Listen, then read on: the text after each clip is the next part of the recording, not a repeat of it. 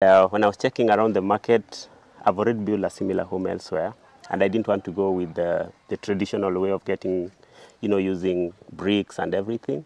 So I came across the precast methodology, and I decided I'll try it. I know it's almost like the first time here in Kisumu we're building a house like this. And so when I reached out to Fidelis, he was willing to come. Of course, we were all worried about what it will take to get the precast panels all the way here and getting this home.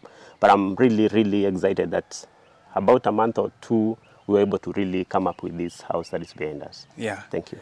Now, having had the experience of building with the traditional method and deciding from the get-go to go with precast, how do you now view precast right now, having built your home?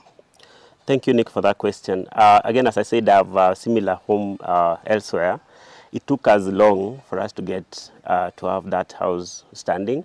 And, using the traditional methodology, getting all the materials and everything together, it really took a long time.